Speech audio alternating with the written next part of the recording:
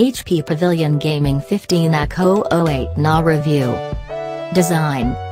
It's a look that largely works rather well, though I wouldn't miss the hexagon pattern. Plus, the actual laptop shape is pretty large and generic, with dimensions of 38.45 by 26.51 by 2.88 centimeters and weight of 2.32 kilograms. This is a classic beefy gaming laptop. With that heft comes features, though. You get a full-size, backlit keyboard with numpad, a CD/DVD burner drive, a large 15.6-inch screen and a decent helping of connectivity. 3 USB 3.0 ports are joined by an HDMI video output, headphone jack, SD card reader and Ethernet port.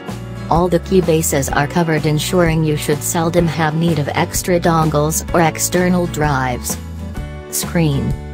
What's more, the 1920 by 1080 pixel resolution is ideal for the 15.6-inch screen size. Some may find it makes things appear a little small for day-to-day use, which is why HP ships it set to scale things by 125%, but for much of the time running it at full resolution is fine. Performance. This laptop is equipped with a serious powerhouse of CPU, in the shape of the Intel Core i7-6700HQ. With 4 physical cores and able to cope with 8 threads at a time, it's a chip that'll power through any game with nary a blink and will be good for even more demanding number crunching such as editing video.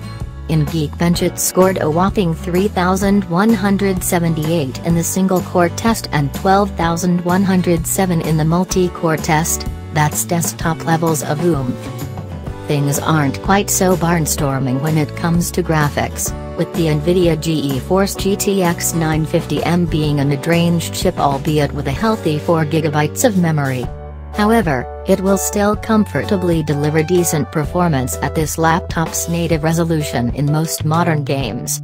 You'll just have to turn down detail settings from high to medium, and ditch anti-aliasing.